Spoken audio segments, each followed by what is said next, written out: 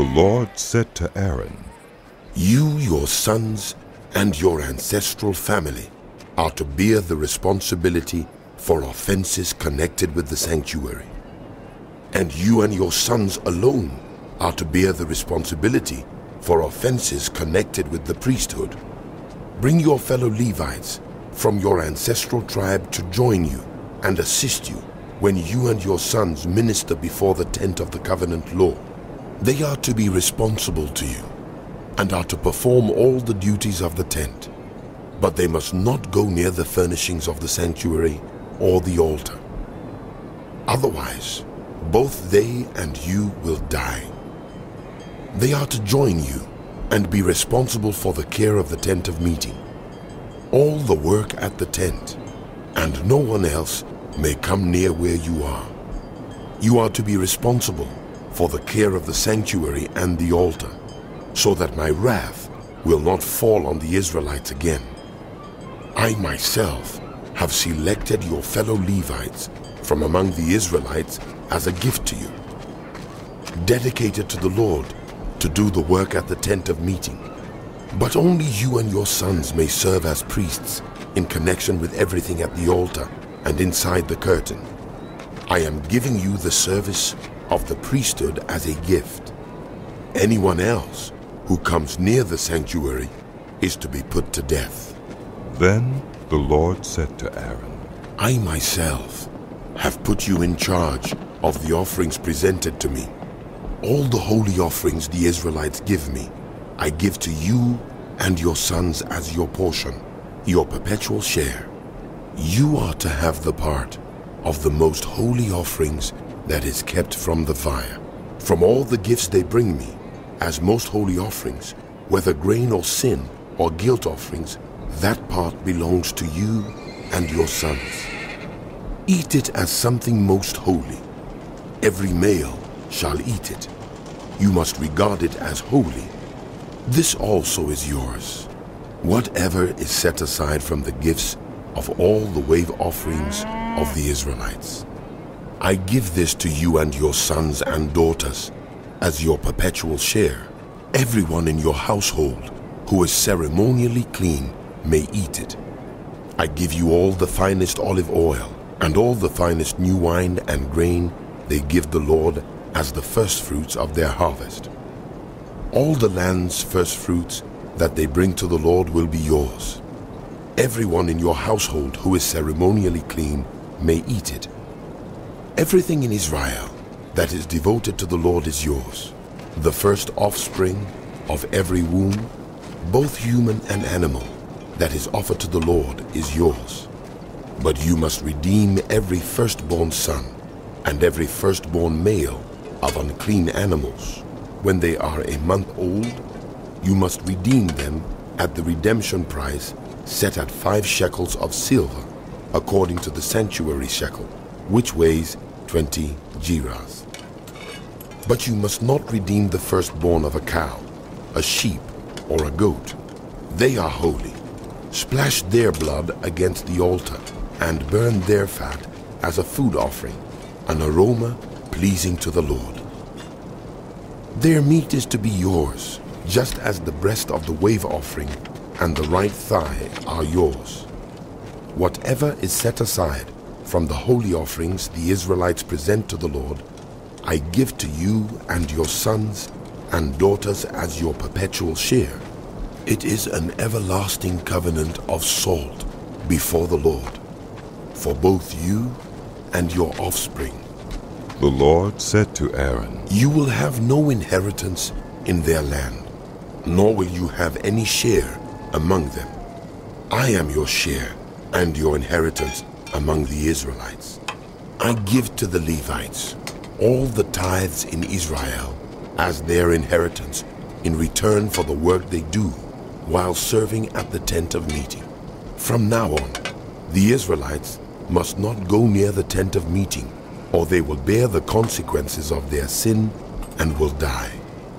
It is the Levites who are to do the work at the tent of meeting and bear the responsibility for any offenses they commit against it.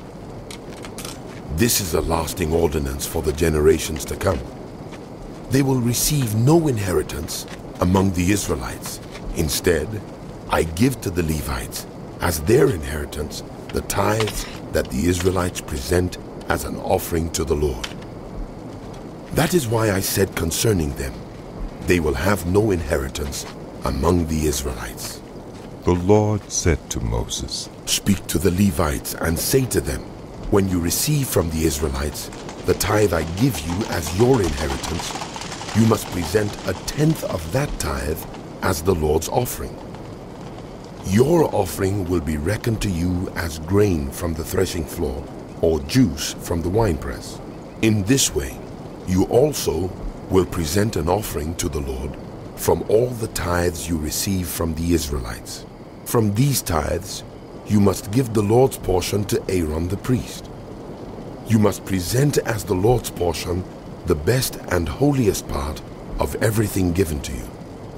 Say to the Levites, when you present the best part, it will be reckoned to you as the product of the threshing floor or the winepress. You and your households may eat the rest of it anywhere, for it is your wages for your work at the tent of meeting. By presenting the best part of it, you will not be guilty in this matter. Then you will not defile the holy offerings of the Israelites, and you will not die. The Lord said to Moses and Aaron, This is a requirement of the law that the Lord has commanded. Tell the Israelites to bring you a red heifer without defect or blemish, and that has never been under a yoke. Give it to Eleazar the priest. It is to be taken outside the camp and slaughtered in his presence. Then Eleazar the priest is to take some of its blood on his finger and sprinkle it 7 times toward the front of the tent of meeting. While he watches, the heifer is to be burned, its hide, flesh, blood, and intestines. The priest is to take some cedar wood, hyssop, and scarlet wool and throw them onto the burning heifer.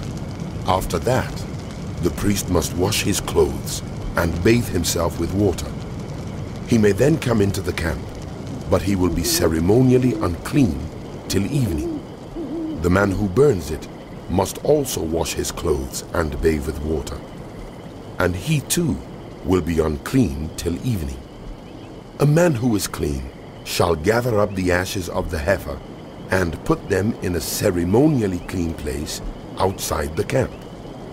They are to be kept by the Israelite community for use in the water of cleansing. It is for purification from sin. The man who gathers up the ashes of the heifer must also wash his clothes, and he too will be unclean till evening. This will be a lasting ordinance both for the Israelites and for the foreigners residing among them. Whoever touches a human corpse will be unclean for 7 days. They must purify themselves with the water on the 3rd day and on the 7th day. Then they will be clean. But if they do not purify themselves on the 3rd and 7th days, they will not be clean. If they fail to purify themselves after touching a human corpse, they defile the Lord's tabernacle. They must be cut off from Israel. Because the water of cleansing has not been sprinkled on them, they are unclean. Their uncleanness remains on them. This is the law that applies when a person dies in a tent. Anyone who enters the tent and anyone who is in it will be unclean for 7 days, and every open container without a lid fastened on it will be unclean. Anyone out in the open who touches someone who has been killed with a sword, or someone who has died a natural death, or anyone who touches a human bone or a grave will be unclean for 7 days. For the unclean person, put some ashes from the burned purification offering into a jar and pour fresh water over them. Then a man who is ceremonially clean is to take some hyssop, dip it in the water, and sprinkle the tent and all the furnishings and the people who were there.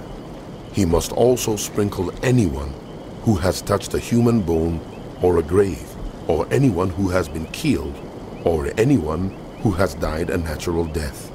The man who is clean is to sprinkle those who are unclean on the 3rd and 7th days.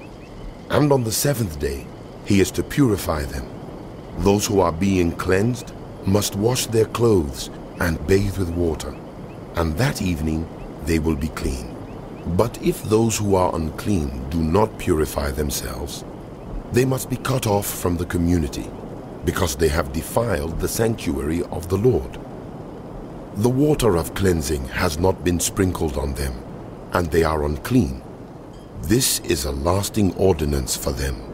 The man who sprinkles the water of cleansing must also wash his clothes, and anyone who touches the water of cleansing will be unclean till evening. Anything that an unclean person touches becomes unclean, and anyone who touches it becomes unclean till evening. In the first month, the whole Israelite community arrived at the desert of Sin, and they stayed at Kadesh. There, Miriam died and was buried. Now, there was no water for the community, and the people gathered in opposition to Moses and Aaron. They quarreled with Moses and said, "If only we had died when our brothers fell dead before the Lord. Why did you bring the Lord's community into this wilderness? That we and our livestock should die here?" Why did you bring us up out of Egypt to this terrible place? It has no grain or figs, grapevines or pomegranates, and there's no water to drink. Moses and Aaron went from the assembly to the entrance to the tent of meeting and fell face down, and the glory of the Lord appeared to them. The Lord said to Moses, "Take the staff, and you and your brother Aaron gather the assembly together. Speak to that rock before their eyes, and it will pour out its water. You will bring water out of the rock for the community, so they and their livestock can drink." So Moses took the staff from the Lord's presence, just as he commanded him. He and Aaron gathered the assembly together in front of the rock, and Moses said to them, "Listen, you rebels! Must we bring you water out of this rock?" Then Moses raised his arm and struck the rock twice with his staff. Water gushed out, and the community and their livestock drank. But the Lord said to Moses and Aaron, "Because you did not trust in me enough to honor me as holy in the sight of the Israelites, you will not bring this community into the land I give them." These were the waters of Meribah, where the Israelites quarreled with the Lord, and where he was proved holy among them. Moses sent messengers from Kadesh to the king of Edom, saying, "This is what your brother Israel says. You know about all the hardships that have come on us. Our ancestors went down into Egypt, and we lived there many years. The Egyptians mistreated us and our ancestors. But when we cried out to the Lord, he heard our cry and sent an angel and brought us out of Egypt. Now we are here at Kadesh, a town on the edge of your territory.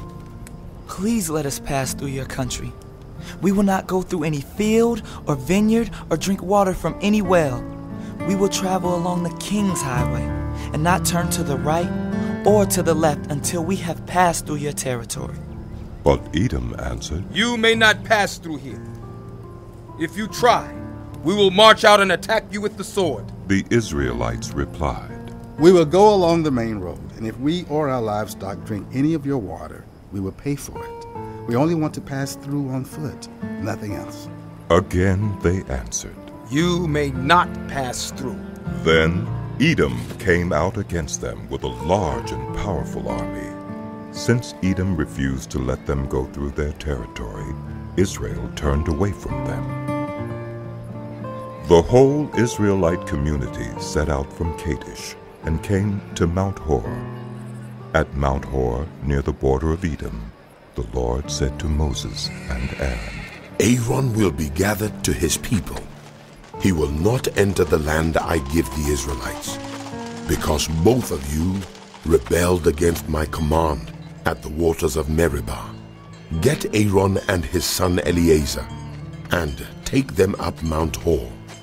Remove Aaron's garments and put them on his son Eleazar, for Aaron will be gathered to his people. He will die there." Moses did as the Lord commanded. They went up Mount Hor in the sight of the whole community. Moses removed Aaron's garments and put them on his son Eleazar, and Aaron died there on top of the mountain. Then Moses and Eleazar came down from the mountain, and when the whole community learned that Aaron had died, the entire house of Israel mourned for him 30 days.